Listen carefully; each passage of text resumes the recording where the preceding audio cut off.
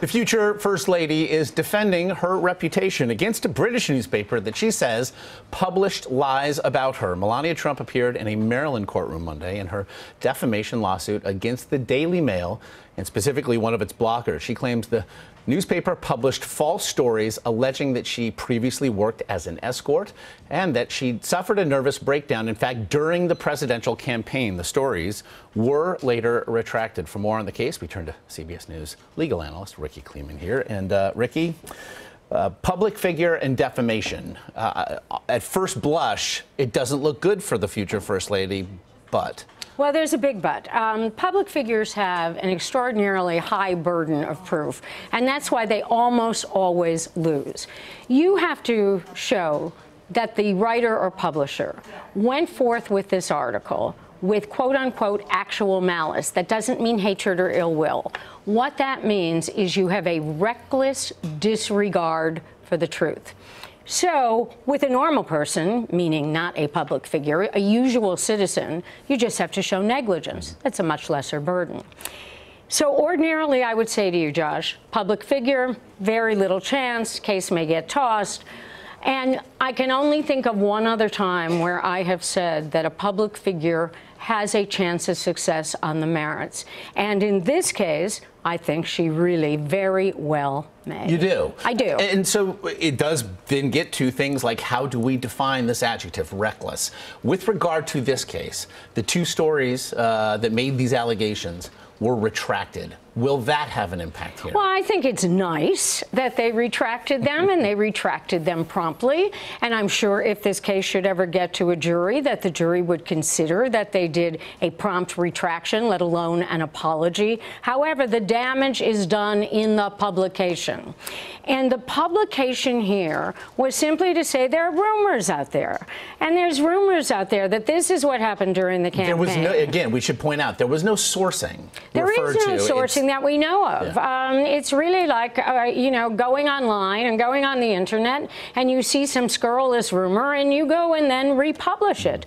The difficulty with all of this is that, of course, the First Amendment protects reporters, writers, publishers, because it should, but it does not give them constitutional protection to say something simply that is false and something that is this inflammatory without consequences. That's what research is for. In this case, you have things that we call libel per se, and what those are is she's being accused of a crime. If she's been said to be an escort, that's being a prostitute, and also that she has a mental illness and had a nervous breakdown. This isn't like some toss-off comment saying, oh, that person's crazy, you know, which people don't take seriously.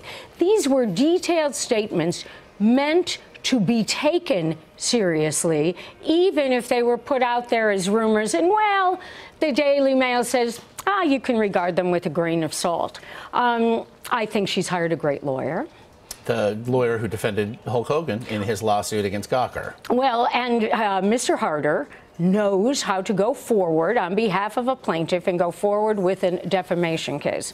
To say that all of this is in the public interest, of course the background of the future First Lady is in the public interest, but that doesn't mean you can publish untruths, let alone something at this inflammatory level. To see then this case, let's say it's not thrown out, there's no summary judgment found. The closer, essentially, this gets to a jury, the better for the future First Lady? I think so. The case is going to be done on the motion practice, meaning motions to dismiss, motions for summary judgment.